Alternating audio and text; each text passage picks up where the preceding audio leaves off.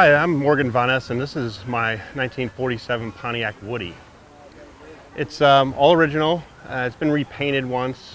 The wood's all original except for maybe one piece that was dry rot that we had to repair.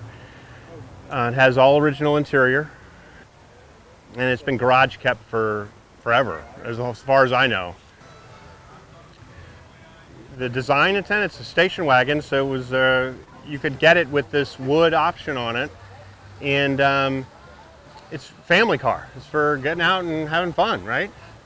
You throw everything in the back, and it was big enough. That's why you see a lot with surfboards. They would stick surfboards out the back of it. So it was a popular car then, and not too many exist because they all rotted away. So it's a rare thing.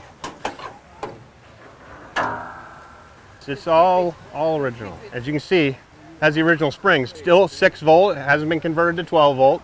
So it's still original everything. No computer, none of that junk. This is the original roof. You can tell by the underlaying because it's actually wood. And they just put this skin on top of it. And you can see it's original here, but it's a little, you know, you could tell it has some age to it, which is okay.